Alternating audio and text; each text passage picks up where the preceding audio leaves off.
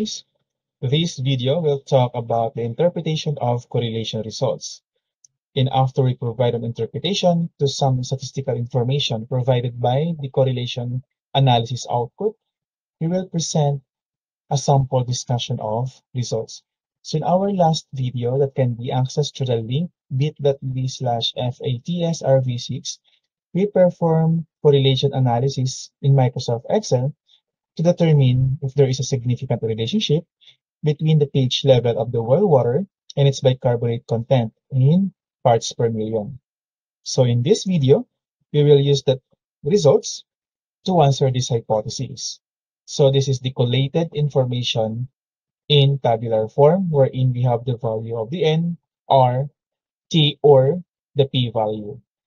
So if you want to know more about the guidelines for reporting quantitative methods and results, please check this article by John M. Norris et al. So the value of N here only tells us that there are 34 data pairs or number of cases.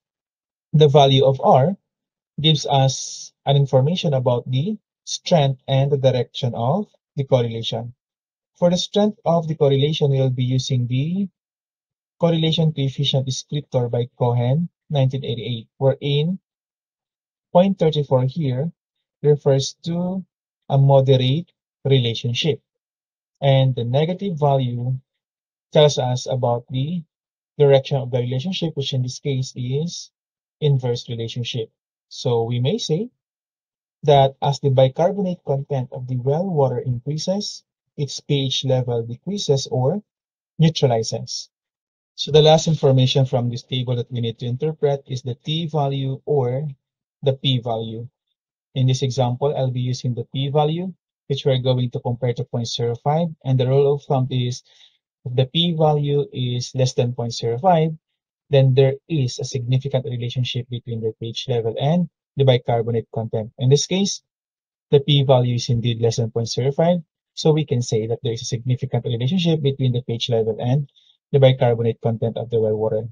Now let's present our discussion of results. In presenting the discussion of results, we have that in a tabular form followed by a paragraph form. And in paragraph form, you may write, Pearson's correlation was performed to determine the relationship between the pH level of the well water and its bicarbonate content in parts per million.